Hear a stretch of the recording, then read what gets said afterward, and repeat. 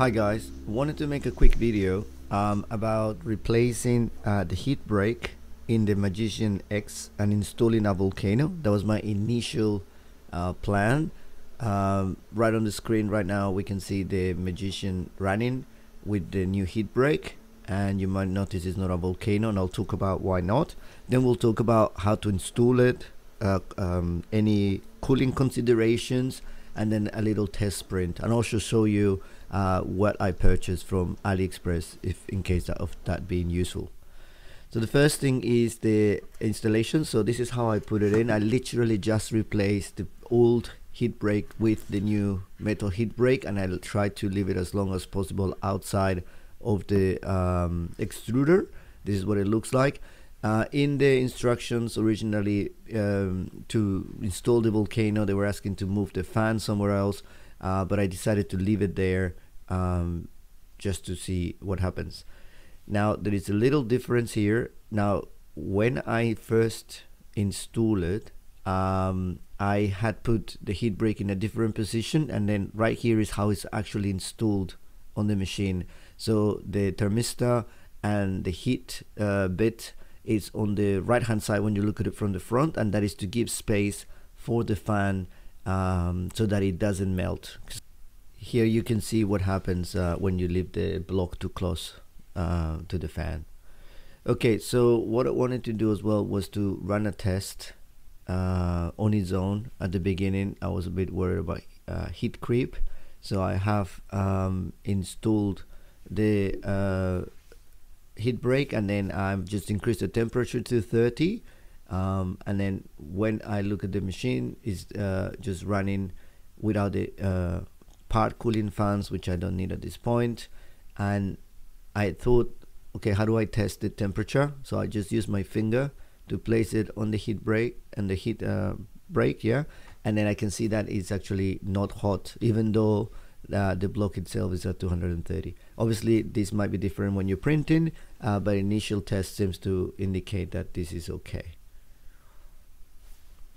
Okay, now about the parts that I purchased to make this happen. Is the heat brake is the first one there at the top. That's really all you need to change. I wanted to install the volcano, which is why I bought these other parts, but I actually bought the wrong volcano hot end. And the reason for that is because it requires to have the space for a thermistor, and I bought one that doesn't have one. So it's just an older system. So when you look for one, you look for a hot end volcano with PT100, which is the thermistor and the space for the thermistor. So that's what we are going to see. Now I also purchased the nozzle. So that nozzle is the third one there on the list, and that's important because this nozzle has a longer neck. So it's an E3D V6. It doesn't have to be a clone CHT, but it needs to be a long one with a long neck. I also bought some MK8 which were too short, so the heat brake on one side and the nozzle on the other side, they don't really touch, they don't reach the ends, so that is something to keep in mind. Here I purchased some more volcano nozzles that I'm hoping to use, some sleeves for the heat brake, because the one I have is broken, so I wanted to replace that, but these sleeves are too big. So there's actually a smaller footprint heat brake, and then you need to buy the right sleeve. So just keep that in mind, make sure you measure it. I've ordered some other ones, we'll see what they get. And then here at the bottom, you can see the last item is the nozzles. This one also says MK8, and I thought it was just the shape at the top, the tip, that is a little bit different, but actually the length of the neck is different, and then that means that it won't reach the other side with the heat brake, and then you want to make sure that those two close within the heat block so that there is no space for the filament to escape. So these ones are too short with the heat brake that I bought. So here are the pieces after they arrived, and what I was talking about with the volcano heat block is that it doesn't have an extra hole for the PT thermistor. So there should be another hole here. So this one is not the correct one.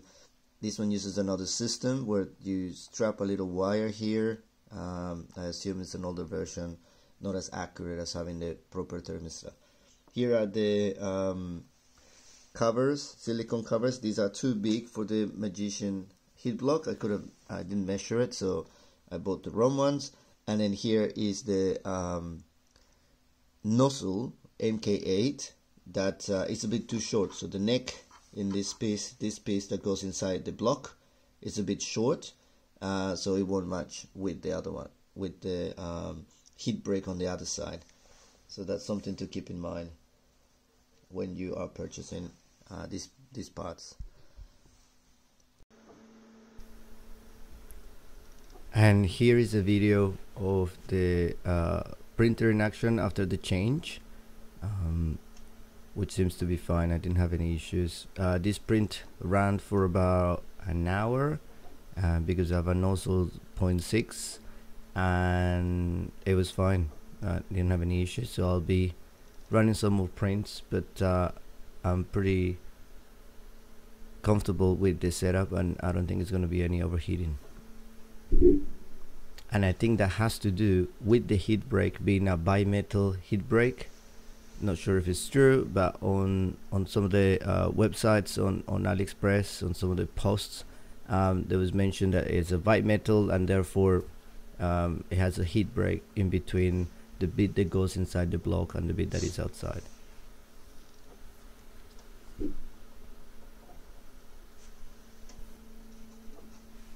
I hope this has been useful. Let me know if you have any questions and if you want to go over anything specific.